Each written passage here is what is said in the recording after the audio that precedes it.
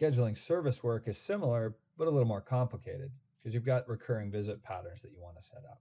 But element scheduling makes that pretty easy. Here, this time I'm going to schedule a job from the actual job screen itself. So when I've got a job open, I can go to schedule, and I'll see here that I've got no work right now scheduled for this job. So I'm going to go down here and say add to calendar. And again, the first step is to pick the calendar I want to add it to because I could be scheduling any type of work. Here I'm going to pick lawn maintenance. Now it wants to know what task on this job I'm scheduling. This job has two tasks, mowing and enhancements. Because I'm scheduling lawn maintenance, I'm going to pick the mowing.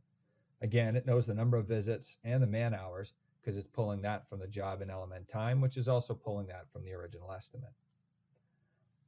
Next, I want to pick that visit schedule. So I could set up a custom schedule. That's going to take me a long time on every job. So if you've set up predefined visit patterns, I can just pick the type of contract this customer has asked for.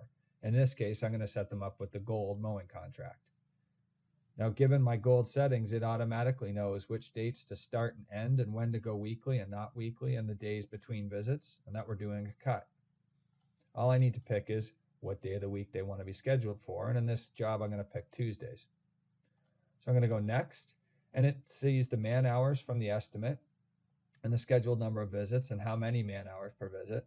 All I need to do is really pick the crew. And I'm going to schedule this job to lawn crew A, who has 3 persons. So it's going to look at the total number of man hours per visit and divide it by 3 to come up with a productive time per visit, how much time we should actually be spending on site, and some unproductive time, which is for drive time.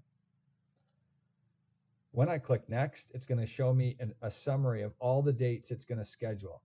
The time factor is going to either add or subtract time from the average time per visit, commensurate with how much time we should be there for those specific visits. So we're saying in April, not growing too quickly yet, we're going to be there a little less time. May, when things really start heating up and we see the growing season take off, we're going to be more time, back to less time again in the heat of summer, and then back to a little more time in the fall. So when I click finish, not only am I going to have a schedule, but you can see over here the duration, the time we should be at site will change at different types of the year. So I'll get a pretty accurate picture of how long my crew should be there during the growing season and during the hot season or slow season when things aren't growing so well. We'll click finish and we'll click OK, and it will create a schedule for me. And if you click the details right here on the job, you can see all the different dates that were scheduled for the entire year, which crew it was scheduled for, what type of visit it was, etc. It's also really easy to change your schedule for service work. For instance, if you wanted to change the weekday or the crew that was assigned, even if it's right in the middle of the schedule, you can grab any visit, and starting from that visit onward, it'll make the changes, or you could just do that visit specifically. Simply click the edit button and choose whether you want to edit this particular visit, which is edit today. And this will allow you to do things like change today's crew or the amount of time you should be there. Maybe you got asked to do some extra things where you were there. You could move today's visit to a new date, like a new day of the week, or you could just delete today's visit entirely. Or if you want to make changes to the whole schedule, click the Edit Schedule button.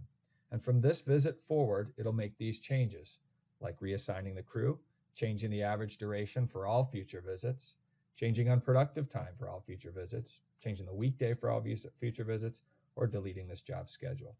Doing something like changing the weekday for all the visits remaining after a specific date is as easy as clicking this, picking the new weekday, and hitting Update.